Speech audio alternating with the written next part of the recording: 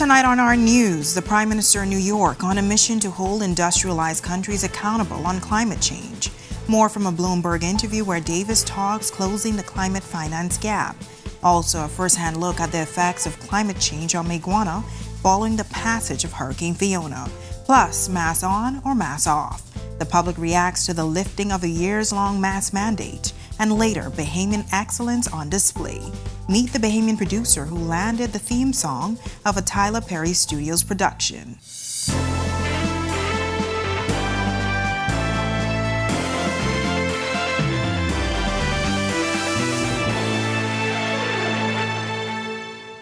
Welcome to our news and thank you for joining us. I'm Natalia Hall. Prime Minister Philip Davis is in New York discussing efforts to close the country's climate finance gap. During an interview with Bloomberg News, the nation's leader insisting the majority of the country's debt comes from tackling damage caused by acts of nature, especially when it comes to increasingly destructive hurricanes. The Prime Minister, who is in New York, says tackling this debt will take a twofold approach, the first involving industrialized countries taking accountability for their part in climate change. The other means, of course, is engaging the Article 6 provision of the Paris Agreement, which allows for a voluntary carbon market. And so for myself, I'm not waiting for the international community. I am looking at ways and means myself to see how I can help myself. And what I've come to realize from the scientific studies that have been made known to me is that the Bahamas has one of the biggest carbon sink in the world, spread over 100,000 square miles. And so why don't I identify my carbon assets and monetize it and trade them? In explaining the country's financial position, Prime Minister Davis saying his administration took office at a time when the country's debt to GDP ratio was over 100% and says the debt profile shows that up to 40% or more of that debt is directly related to climate change. Davis telling Bloomberg that in less than a year, his administration has been able to bring that down to 82% with a 50% target by the end of this term. The Prime Minister adding that he's already introduced legislation to lay the foundation for monetizing carbon credits. We have identified a significant carbon sink that should be before Vera for verification. Once that's verified, we'll try and have a trade on the stock market. Once the word got out that we were pursuing monetizing carbon credits, I had unsolicited offers just to buy it from numbers ranging from 350 million to 400 million. So for me to have had that, it tells me it's probably 4 times that. Officials spending hours on Mayaguana to assess the destruction following Hurricane Fiona. While the island sustained minimal damage, there is still more work to be done. Now our Berthany McDermott, who is back from Mayaguana, joins us now in studio. Berthany? Hurricane Fiona destroying the dock at Mayaguana, posing a serious problem for that island. And that's because the dock is the main mode of transport for goods and people. On the ground, Acting Prime Minister Chester Cooper promising to address the issue. Hurricane Fiona destroying the dock at Mayaguana, posing a problem for the island. The dock is the main mode of transport for goods and people. Acting Prime Minister Chester Cooper promising to address the issue. The Ministry of Work senior engineer is here. He will take back the report. We will discuss it with the minister responsible, and we will do all that we can to restore it. When we arrived, seawater still covered the area where the dock once was. Family Island Affairs Minister Clay Sweeting stressing the importance of docks. Sweeting also says the government is looking at ways to better connect the islands. For a lot of family islands, this is something that people rely on for materials, for food, and other supplies. Passengers. And also for passenger vessels as well. Some use it as an experience. But here in Mayaguana is one that we're assessing. We're assessing nationwide on how we can better connect our people. These comments came as the acting prime minister led a delegation to the southern island carrying boxes of supplies for the island. And according to Cooper, more are on the way. The delegation also visiting the water plant on the island, noting that a backup generator is needed. The island lost power and water Tuesday evening, but both were restored by 9 a.m. on Wednesday. If we have a situation where BPL is down, if we have a backup facility, it doesn't mean that we have to lose our water supply as well. Before the storm, 10 people were evacuated from that island to Exuma and returned to the island with the delegation. Residents telling us they enjoy their time there. Wonderful experience. Wonderful. I can't describe it. Explain, but I can't explain. I wish I never moved here. And as the community begins rebuilding, the acting Prime Minister promising Mayaguana residents that they will not be forgotten. Italia. Thanks, Berthany. And we know the acting Prime Minister also telling Mayaguana residents that they can expect a new airport terminal in the future.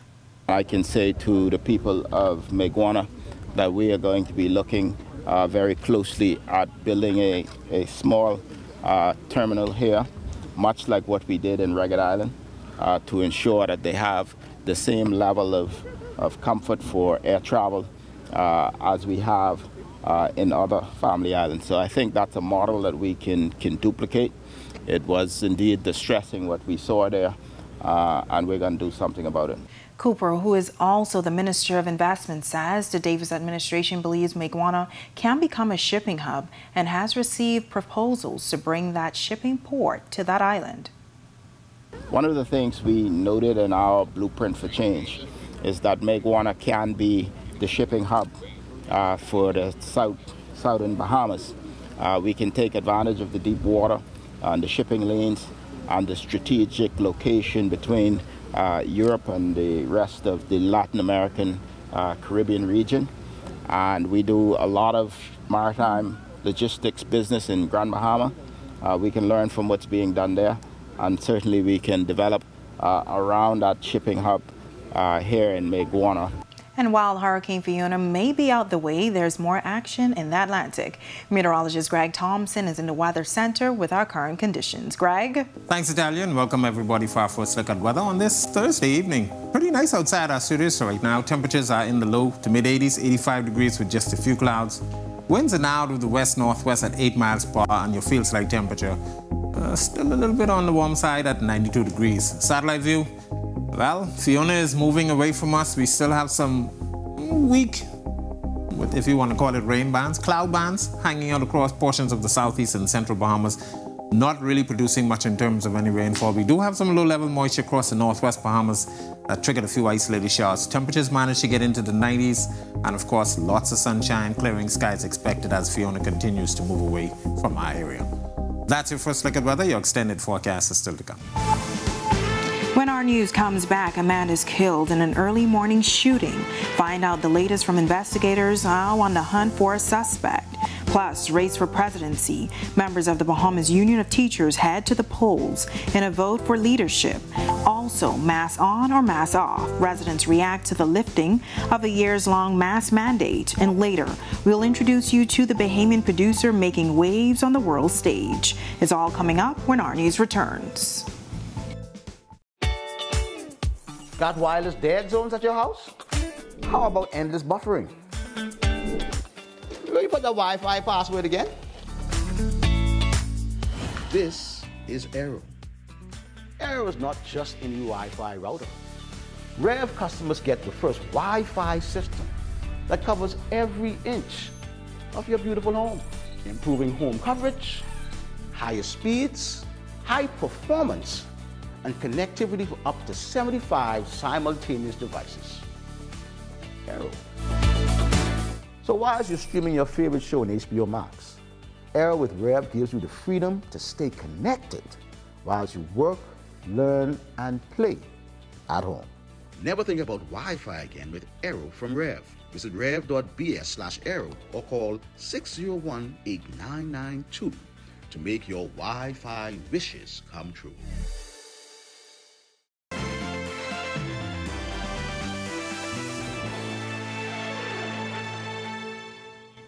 Just one day after a man was fatally stabbed on Boyd Road, police were called to the scene of another murder. This time, a man was fatally shot on Mays Close off Hampshire Road today. Jamila Mizik reports.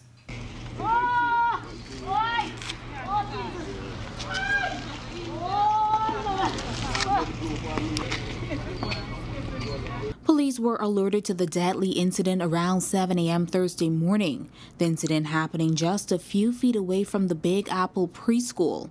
Chief Superintendent Chrislyn Skippings addressing media on scene. Our preliminary investigations or information thus far reveals that a male had just left a residence here at Mays Close when a van, believed to be either white or gray in color, approached the deceased. Police say a man wearing a short blue pants and a blue shirt exited the van, approached the victim, and shot him multiple times. EMS pronounced him dead on the scene. According to police, the victim is believed to be in his early 40s and is not known to police. The mother of the victim was visibly distraught, but she and other family members on scene were not willing to speak, saying they too are seeking answers. They did identify him as Darren Gibson. Meanwhile, the number of homicides in the country inching closer to 100. Well, we remain resilient in our efforts in the fight against crime. And yes, we don't want to reach that 100 number. However, everybody plays a part in this fight against crime. Chief Superintendent Skippings making this appeal to residents. That same weapon that your friend, cousin, brother, nephew may have, they may have it to harm someone else. But in reality, that same weapon can be used to take your life. And so it's important that you partner with your police department. Anyone with information about this latest incident is asked to contact Crime Stoppers at 328-TIPS. Reporting for Our News, I'm Jamila Mizik. Thanks, Jamila. Prosecutors have dropped their case against a jet ski operator accused of raping a Canadian tourist 3 years ago. 28-year-old Cleveland Musgrove was charged with rape after the woman claimed he offered her a ride while at Cabbage Beach on June 12, 2019. She alleged that Musgrove took her to Athol Island and raped her. However, the case ended without going to trial after the prosecution presented a noli prosequi today. Two men are accused of burning down homes in Eleuthera in an attempt to cover up break-ins and thefts, facing charges of arson, housebreaking, and stealing. Prosecutors allege that 30-year-old Benjamin Martin of Harbor Island and 22-year-old Carlos Wilson of Lower Bogue broke into Robert Bard's home at 10 Bay, Eleuthera on August 29th and stole appliances and electronics. Following the theft, they are accused of burning down Bard's home, causing $850,000 in damage. On the same day, prosecutors say that Martin and Wilson broke into Adams Lab's home and stole a split air conditioning unit and a flat-screen television before they allegedly burned the house to the ground. The men who appeared before Magistrate Cara Turnquest DeVoe were not required to enter pleas. They were denied bail, and they are expected back in court on December 13th. A child molester has been sentenced to time served for the 3 years, 9 months, and 2 days he has already spent in custody. 62-year-old Reginald Sweeting pleaded guilty to unlawful sexual intercourse in relation to the 12-year-old case. The plea spares his victim need to relive the traumatic incident in court. On January 21, 2010, the then 10-year-old girl went to Sweeting's home to collect an item for her grandmother. The child met his door open and entered the home. Once inside, Sweeting grabbed the girl from behind, pushed her into a bedroom, and raped her. The judge also ordered Sweeting to pay the victim $5,000 in compensation by December 5, 2022 to avoid serving a year in custody. Sweeting must be of good behavior for 2 years or else he will be liable to a sentence of 1 year in prison. Schools closed early today as hundreds of teachers headed to the polls to select top posts in the Bahamas Union of Teachers. Our Melina Leonard caught up with voters and candidates this morning for more. These ballot boxes will be full later in the afternoon as thousands of teachers across the Bahamas will be voting in the Bahamas Union of Teachers election of officers. Krishan Johnson, a music teacher at C.R. Walker Senior High School, tells us why she's casting her vote today. Well, I just want my voice to be heard. You know, people complain all the time, but if you don't vote, then your voice is not heard. We also caught up with some of today's candidates, including current President Belinda Wilson, who said in an exclusive interview with On the Record last month that this run would be her last. We have 3 3,000 members from Grand Bahama to Inagua, and my focus is going to be on those members. I'd just like to say really thank you to the thousands of members who've supported me for so many years. The longtime BUT president is being challenged by Dion Johnson, who tells us why he decided to run. I figured this was an opportunity to give members an option, a choice, so that they can understand that it's not really about the leadership. It's about the membership and its empowerment.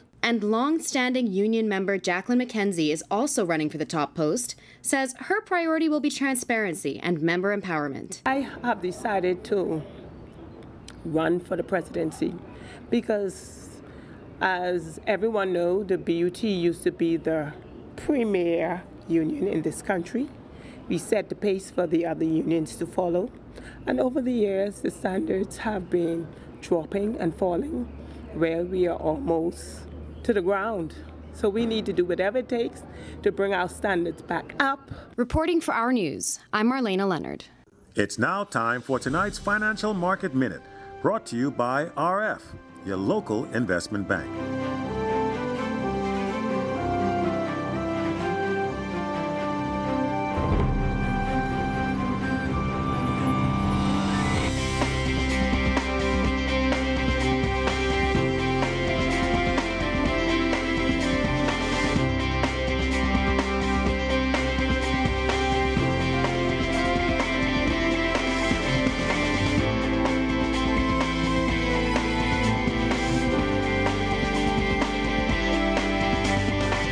This has been your Financial Market Minute. To explore the best performing mutual funds in the Bahamas, visit our website at www.rfgroup.com. When Our News comes back from the break, government's announcement that the existing mask mandate will be lifted, putting some residents on edge. Plus, Natalia, coming up in Sports for You tonight, we'll take a look at an exciting Game 5 in the Bahamas Government Departmental Basketball Association. One winner going to the championship round. We'll tell you all about that coming up in sports. Thanks, Marcellus. We'll have all the details when Our News returns. Got wireless dead zones at your house? How about endless buffering? Will you put the Wi-Fi password again? This is Aero. Aero is not just a new Wi-Fi router. Rev customers get the first Wi-Fi system that covers every inch of your beautiful home, improving home coverage, higher speeds, high performance, and connectivity for up to 75 simultaneous devices. Aero. So while you're streaming your favorite show on HBO Max, Aero with Rev gives you the freedom to stay connected while you work, learn, and play at home. Never think about Wi-Fi again with Aero from Rev. Visit rev.bs/Aero or call 601-8992 to make your Wi-Fi wishes come true.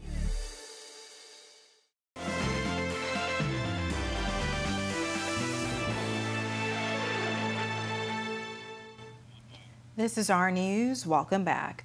One day after government announced its plans to relax the mask mandate, the public is reacting. Our Jamila Mizik has their comments in this report. It's official. Government announcing that on October 1st, the mask mandate will be lifted. However, masks will still be required in schools, healthcare facilities, and homes for the elderly. We took to the streets today to find out just how residents feel about the news. Glory, glory, hallelujah, Jesus. I've been vaccinated too long. I still have to be going around the place protecting myself from other people. I mean, I always felt like as an adult, you should take accountability and responsibility for your own actions. And so, time to get back to normalcy, some type of regular life. And it's very hot. And now we get to see if the girl's pretty. I'm happy they're lifting it up because right now it don't make no sense we using it. Seeing that everything's open. I really hate wearing the mask. It's about time because other countries already lifted it up. So I think it's about time we do the same. And I still feel like people should have common sense and use them when they feel applicable and best. Will you still be wearing yours? Well, if I'm in a crowded area, yes. Just as a precaution, because, it's still not 100% safe. Health Minister Dr. Michael Darville had previously said the Davis administration would lift the mask mandate by the end of the year once 70% of the population is vaccinated. Resident Frank Carter says he doesn't think that number has been met. I'm glad they've kept it in health care centers as well as for places for the aged. And we still must be very careful and not throw caution to the wind.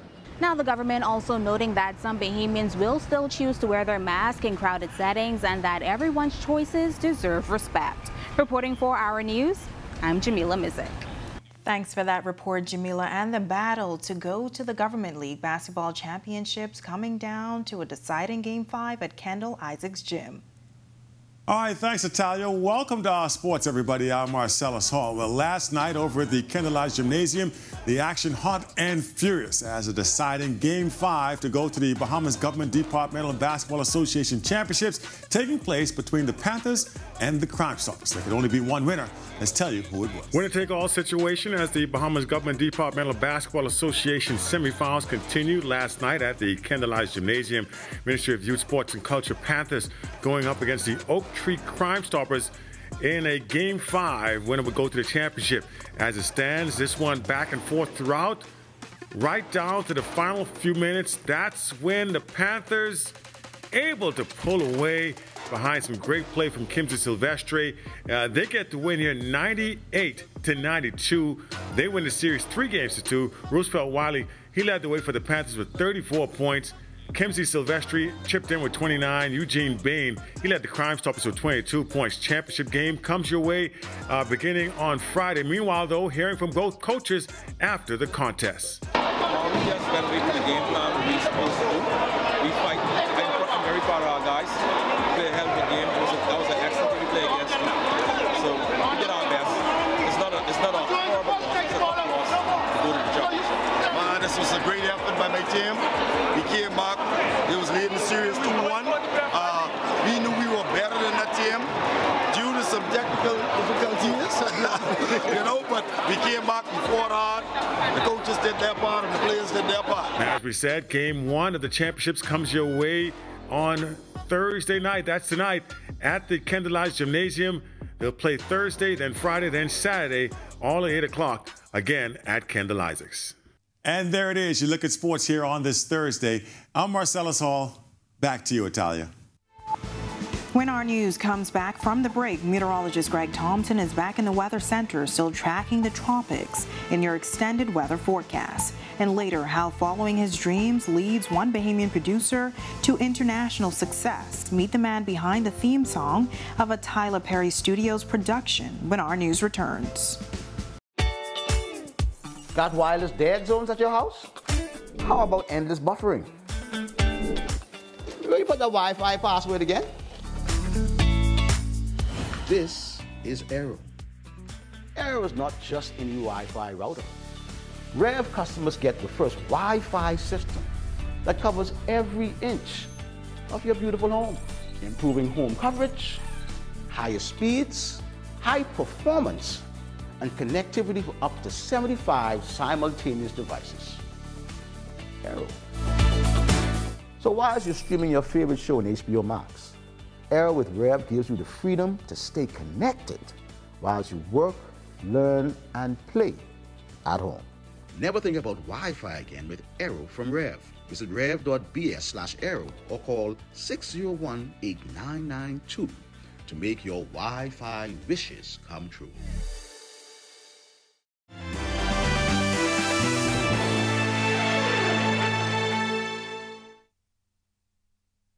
A tropical storm and 3 disturbances. Things are sure heating up in the Atlantic this week. Now, Greg is back in the Weather Center with your extended weather outlook. Greg. Thanks again, Natalia, and welcome back, everybody, for our second look at weather. Of course, we're still tracking the tropics. Fiona is moving away from our area, and it is still leaving some swells behind, so that's going to be our main challenge for the balance of the week. But rainfall and moisture associated with that system continuing to pull away. It should be approaching the Bermuda area late tonight and into tomorrow, and it's likely that's going to pose some problems for them before it turns more towards the north and moves into the Canadian Maritimes There's also Gaston, which is still out there in the open Atlantic, not a threat to anybody. And we're watching two tropical waves, one in the Atlantic, just midway between Africa and South America. Strong wave coming off of Africa at this time as well. Both of these systems have a medium to high chance for formation. Should stay out in the open Atlantic, but we will continue to watch the south portions of the Caribbean near the Leeward Islands. National Hurricane Center giving this area a very high chance for formation over the next couple of days. We'll move into the Caribbean Sea, and it is likely that this will become our next named storm. Some of the models now being put into play, and it's not formed yet. It's in VEST system right now, but is expected to continue to move towards the west into the Caribbean, and it is expected by late this weekend and into early next week, Sunday time frame, Monday, it could possibly form into a Category 1 hurricane, and then eventually by the time it gets in the Gulf of Mexico, could be a full-blown major hurricane at Category 3. We will continue to watch this one as it continues to move towards the west, and it's going to stay to the west of the Bahamas, but we could possibly see some rain bands associated with that affect portions of the Bahamas by next week. Boating forecast for the northwest and central Bahamas. We're still asking you boaters to exercise caution for the swells. The winds are going to be out of the northwest and north at 10 to 15 knots. Seas running 2 to 4 feet, but they will be up to 7 feet in some swells. Your low tide will be at 12:51 in the morning. For the southeast Bahamas, caution flag down there for you as well. But easterly wind flow at 10 knots. They will fall light and variable. Seas 1 to 3 feet, but up to 6 feet in some northeasterly swells. Here's a look now at your national forecast.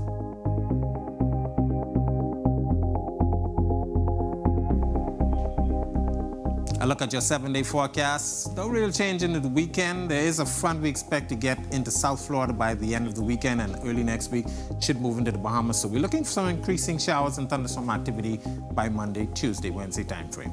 That's a look at our weather. Make it a safe Thursday evening, everybody. Thanks, Greg. A young Bahamian producer making a big mark on the international stage. Chavez Parker has landed the theme song to Tyler Perry's new show, Zatima, which will air tonight on BET+. The young producer spoke with me about his rise to success and is encouraging other Bahamians to always follow their dreams. That's a sample of the theme song created and produced by Parker for Tyler Perry's new show, Zatima.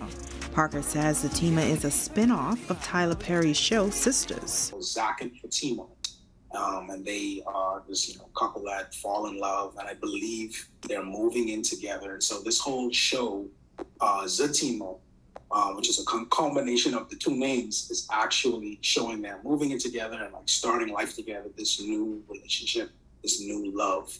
Parker, who was born and raised in Grand Bahama, has been playing the piano since the age of 5. The young producer has traveled across the world, pursuing his music production dreams and education. He now works as a creative licensing manager for Blades Unlimited, one of the leading sync companies in the music industry. As a music producer, your career is so up in the air. You really don't know when the next opportunity is going to come or what is going to come exactly.